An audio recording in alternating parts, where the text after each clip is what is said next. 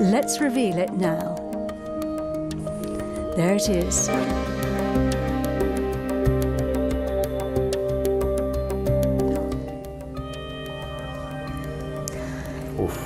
Wow. The last image is, wow, look at that. The bigger your telescope is, the sharper your images are. And here this is 3 times Hubble, so we can see much more details of everything we observe with Webb, and that's a big difference.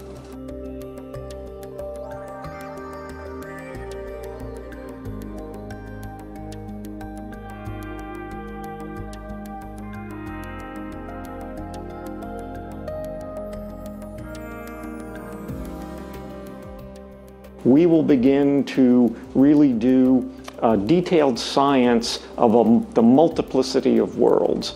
You're right that our solar system looks unique now, and so with this we'll begin to say just how unique is the place that we live. Are there other places like it? I think that'll be the first transformational discovery that comes out of Webb, the habitability question that it'll be used to ask.